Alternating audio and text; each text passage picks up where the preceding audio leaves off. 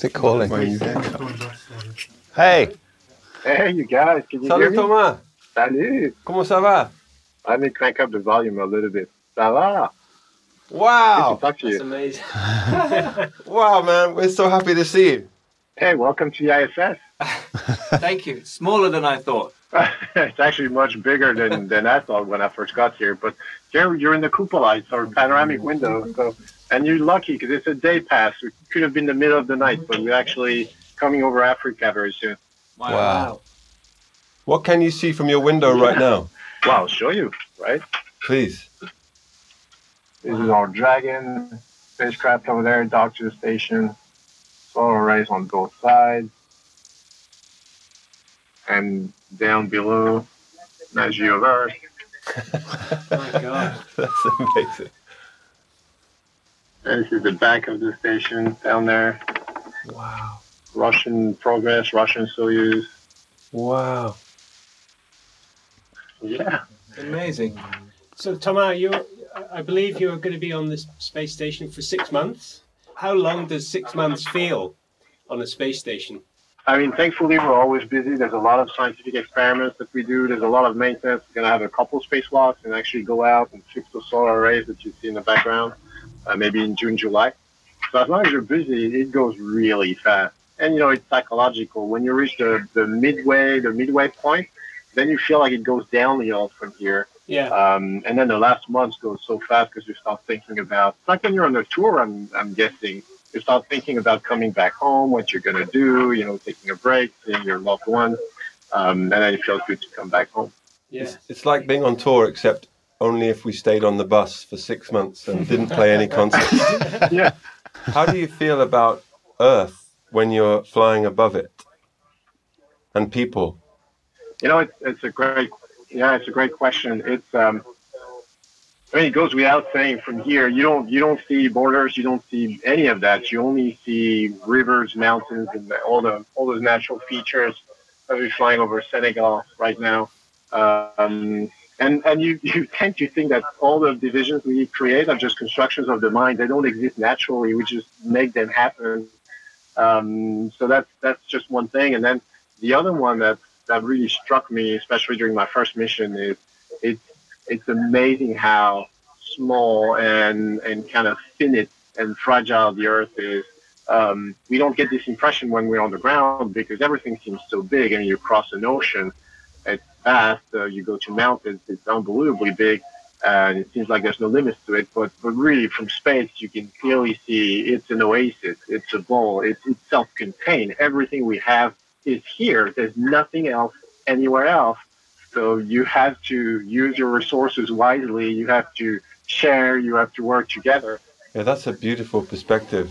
That's how we feel too. I'm not trying to look cool, but you're supposed to wear these when you're in a cupola. Okay. Uh-huh. Well, now you look more like a rock star than we ever did. It's like talking with Bono. Yeah. Hey, Thomas, what happens if you feel depressed or anything? What do you do?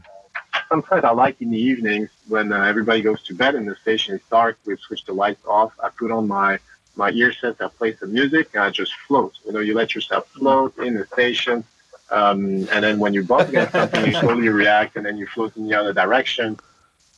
And that's really, really cool because you feel completely free. You're freed from the constraints of your body in a way, so you focus on the music you're listening to and the feelings you create.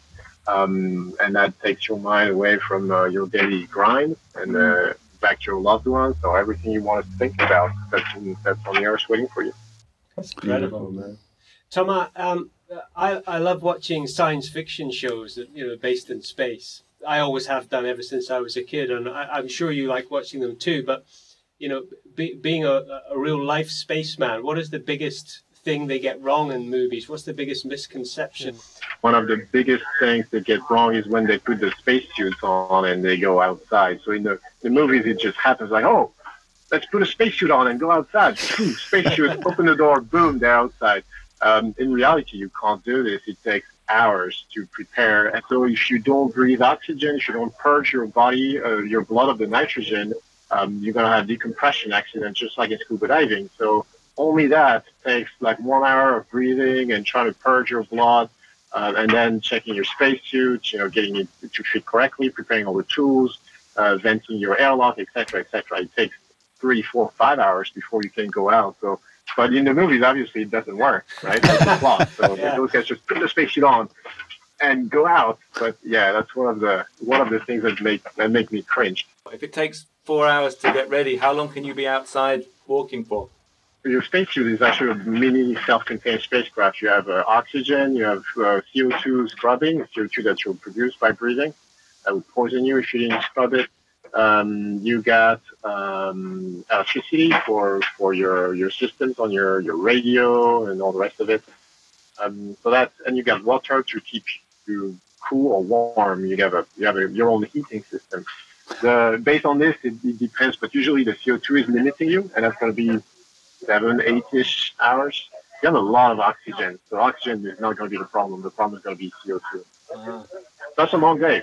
And then as you come back in, usually you celebrate with your friends and you're happy. Like after a gig, I guess. Yes. Yeah. And we don't play for 8 hours, though. Thomas, have you seen any strange species out there at all? Any of our alien friends? No, not yet. But I keep an eye for them. Sometimes you see lights or you see some phenomena. It's mostly on the Earth. I've never seen anything come close. Cool. You never know. I keep looking. So, Thomas, we sent you some music because right now we aren't able to play for anybody on Earth. So we thought we'd just play for you. It's like our one-man concert. Thanks for that, guys. Higher power. Lots of questions. You guys have to tell me what's the story of the song and where does that come from and where does the alien vibe come from the album and all the rest of it. I think that we are right now able to imagine alien worlds as a way of saying what we think about life on Earth. It's safer to say it about aliens than it is to say it about humans. But really it's one big... True, very true. Allegory. And the song is about trying to find the astronaut in all of us, the person that can do amazing things. Cool. Shall we play it? Yeah, man. Please. This is the premiere in the whole... Right. Galaxy. The whole galaxy.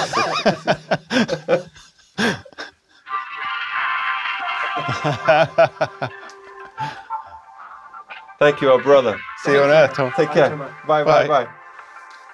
Cheers. What a dude. Bye. Hey, that was amazing, man.